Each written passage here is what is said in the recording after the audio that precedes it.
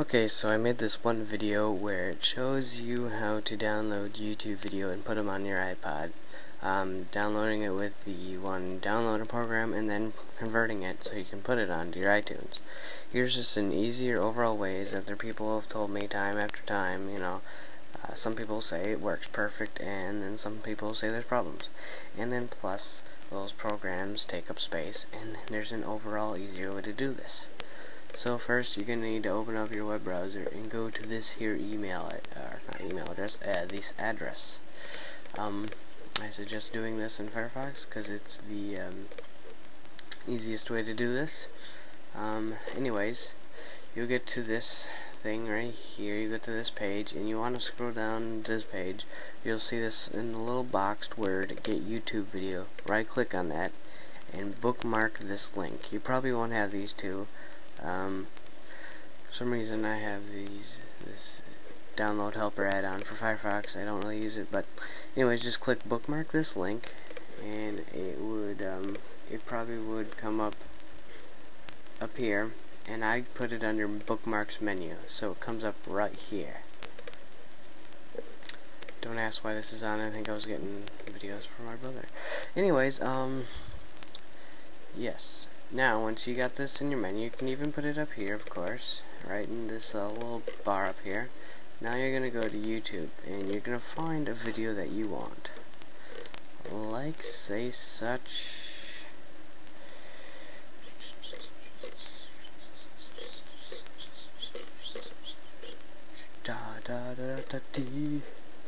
Let's go to videos and see what's popular today. Food Battle 2009 trailer. I think I've only watched this once. But anyways, you'll see the video come up, and now you're going to go into your bookmarks and click Get YouTube Video. Wait for a sec, and this will pop up. I'm going to click Save File, and it's a .mp4 file right away, so that's good. That's what you need for your iPod. Just click OK. And now we're going to let it download. Pop.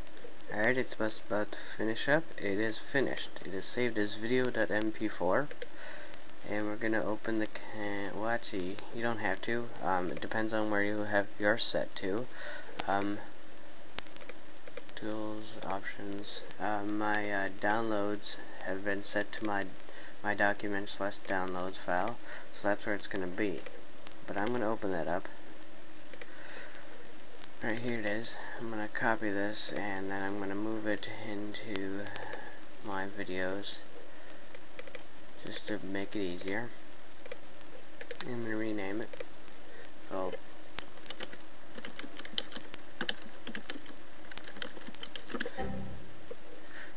because I have this open still. Alright, let me just close it. Just going to call it that for short because it makes easier time. Now we're going to open up iTunes.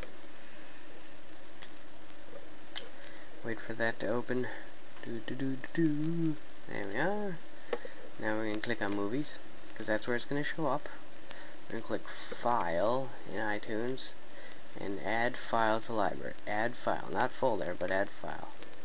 Now we're going to go into my documents, videos, and there it is, food thing. Open. And voila, it is right here. It is right here. And it will play right in iTunes.